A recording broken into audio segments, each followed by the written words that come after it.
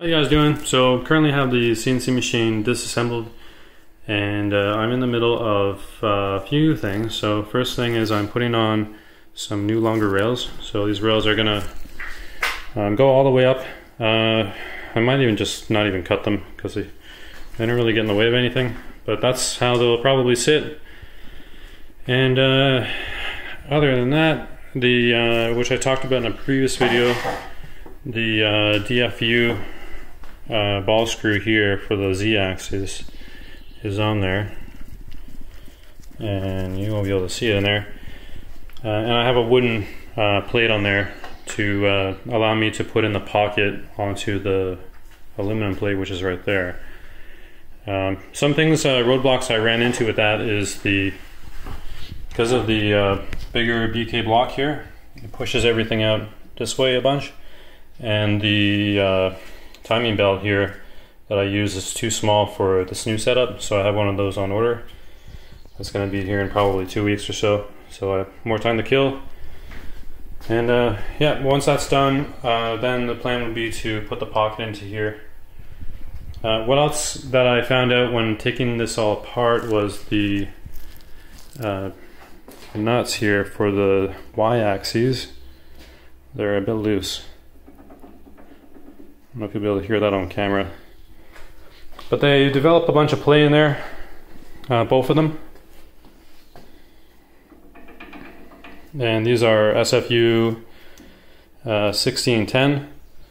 And I have since ordered DFU, so a double nut size, in 1605, so half the pitch. And hopefully that will last a bit longer.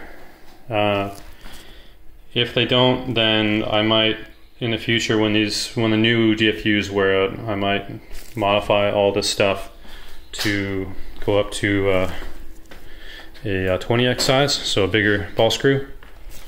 But in order for me to do that, it means that it's like the spacers here will probably have to change. They'll probably have to be smaller, and then the position of the lower plate that rides on the gantry risers, which is right here. So this thing sits like that. The holes there, the physical plate where it is, let's put this down. So this will probably have to be pushed out. So I'll probably have to make a new plate of this, and the hole pattern for a 20x ball screw nut housing is probably different too. So it'd mean I have to make these plates all over again. So here's over here the bearing carriages. These don't have any play, even though they look really nasty inside. So I'm just about to, that's why I got the pink gloves on. I'm gonna start rebuilding all these things. So I have 12 in total. So this is for the X and Y. So each of those has 4. And yeah, so I'm gonna rebuild these, and then I'll also rebuild the ones on Z as well. I wasn't planning on it, but now I have a lot of time because I'm waiting for ball screws for the Y-axis to show up now. So I may as well just rebuild everything and get everything running nice again. With the machine disassembled and me working on the Y rails, which are here, I'm going to use the laser level setup that I have with the webcam, and then that way I can dial in the alignment of the rails. At least I'll probably pick one of them, probably this one, and get this one perfectly straight, and then try and rig up something where I can get this one here perfectly parallel to it. And yeah, that'll probably work out. I'll probably do something such as shimming the bottom of the rails where necessary, and possibly putting a bit of epoxy in there.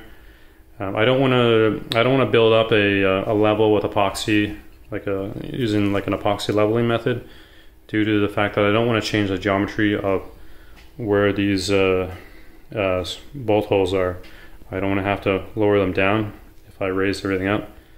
So I'd like to just keep all that the way it is, and just fill in the gaps to just make this straight.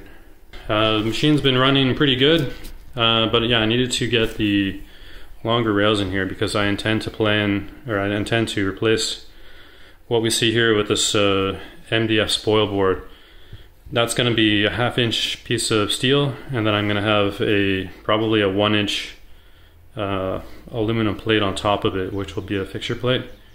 And then that way like 1 inch is enough that I can skim that down over time when necessary to machine it all flat again.